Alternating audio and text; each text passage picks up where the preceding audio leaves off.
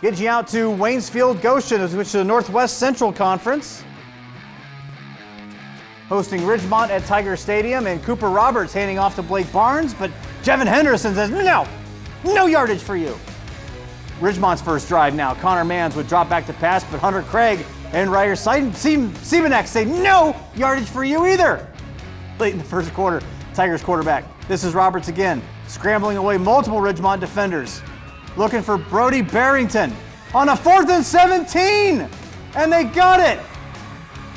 Converting it on a 4th and almost a cruise ship, they get the first down. Ridgemont's next drive, Connor Mans handing off to Wade Gamble. He would fight his way for a good gain late in the first quarter. Waynesfield-Goshen with the 28-8 victory over Ridgemont.